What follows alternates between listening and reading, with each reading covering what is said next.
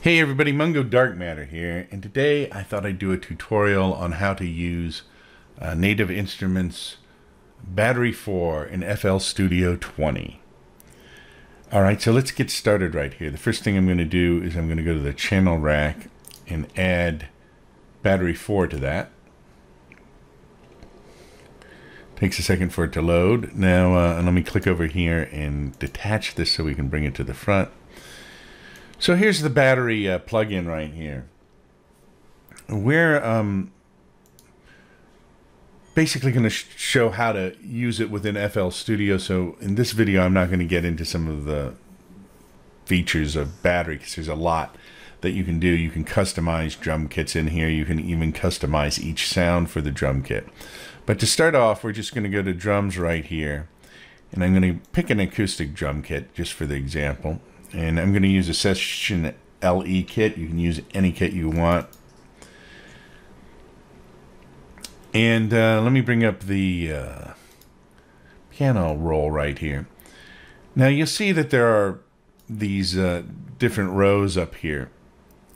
Each of these rows has like basically a different set of the same kit basically. So you've got your kick, your snare, your hi-hats and everything on each row. And so the first column is all kicks. Second column, well that's kind of mixed up, but the third column is all snares.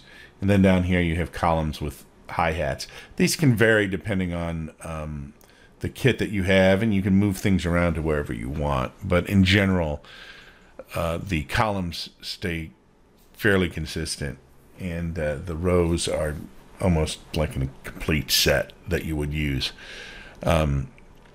So we're going to use the first row on here, row A right here. Now, this maps to the keyboard. So the first column of each row is a C. So like C3 is, you can see up here, the kick will light up here when I hit C3. And so if you have your piano roll and battery, so you can see both of them, you can kind of test to see where they're hitting if you want to, or you can just do it by sound.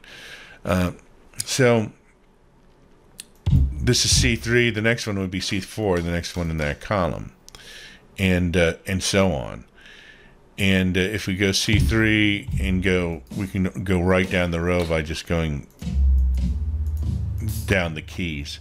It includes the white and the black keys, so it's in order of the keys, all of the keys. So the ones that we want to use is the kick, which is C3 right here, and then the next to it, which is the snare. And then we want to use this open hi-hat over here, which is this key right here. Let me bring this up a little bit. So I'm going to just program this real quickly. And so I'm going to use the kick here on the first and the third beat.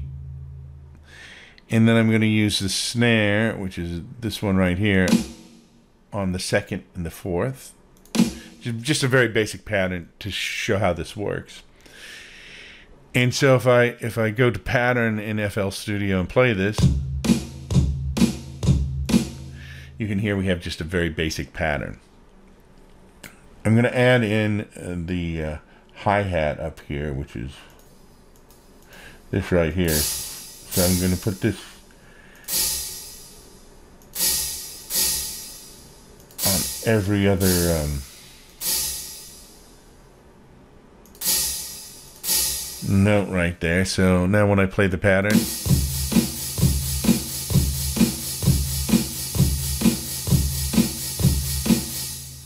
all right, so that's basically how you get your patterns in, and each one of the grid in battery maps back to a key on your keyboard, as I've showed you. So you can make very complex patterns on this. You can use as many of these different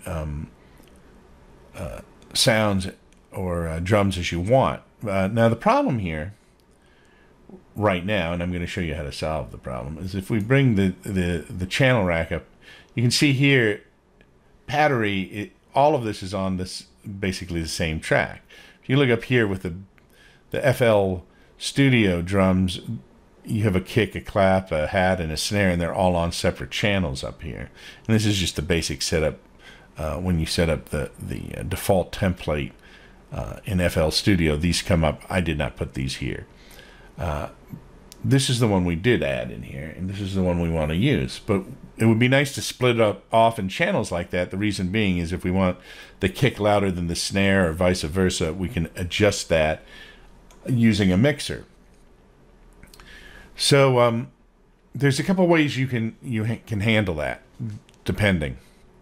So if we go back into battery here, if we click on this arrow right up here next to this magnifying glass, and we go to edit and we go to preferences, and we click on engine, you see right here audio outputs. It says stereo.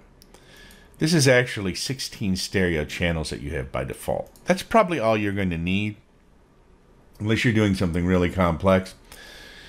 So I'd recommend just leaving this on the default, but I'm just showing you just in case.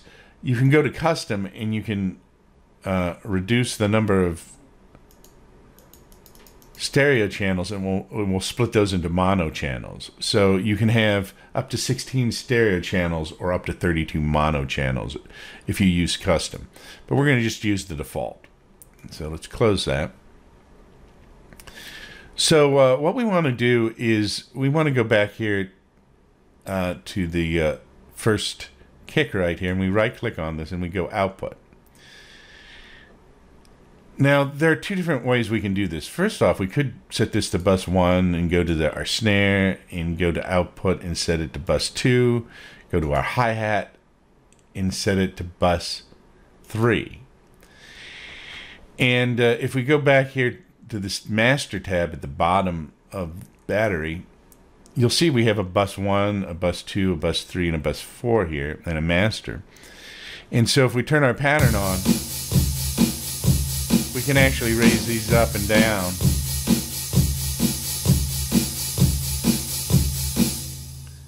Accordingly.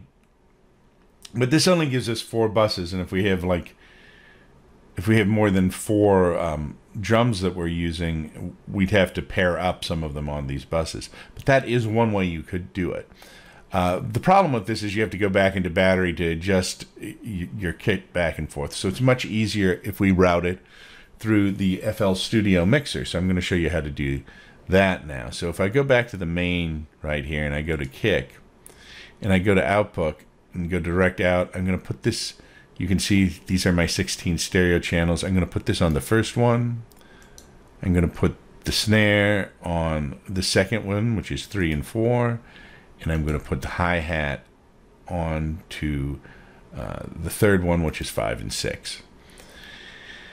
So now we can use these to route them out to FL Studio. But the next thing we actually need to do is we need to go up here to this gear, and then to this gear and this plug, and then we're going to click on processing, and you see here are our channels right here.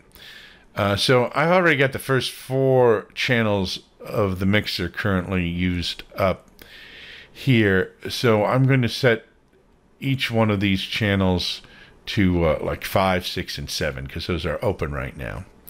You can use any channel on the mixer you want depending on what other instruments you have. So we're going to set this to 5, we're going to set this to 6, and we're going to set this to 7. And we're going to close this, and let me bring back the mixer right here. And you can see if I click on this now,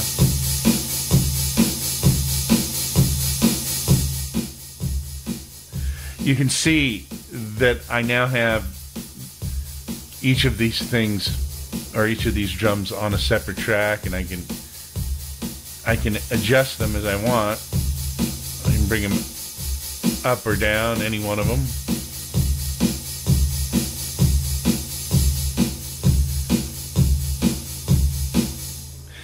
So they're now on separate tracks on my regular mixer. I could also take these separate tracks and route them however I want. Like, for instance, I could create a bus in FL Studio in the mixer and route all 3 into that bus so that I have one master control for the drums, and then I can adjust each separate one.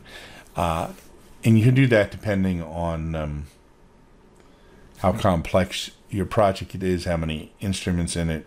A lot of people like to put buses where main groups of instruments are, and then they have just like the separate channels within that bus that they adjust separately. All right, so that's how you use Battery 4 in FL Studio 20. I'm Mungo Dark Matter, and whatever you do, enjoy the day, and I'll see you soon. Don't forget to like, share, and subscribe.